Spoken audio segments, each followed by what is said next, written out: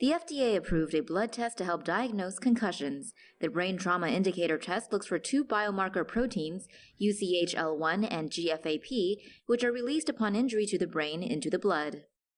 Elevated protein levels can be detected within 15 to 20 minutes of injury. The test can be administered within 12 hours of injury and takes 3 to 4 hours for results.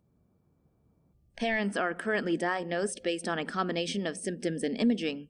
CT scans can be problematic in that they don't always detect concussion, have 200 times the radiation of a chest X-ray, and are expensive.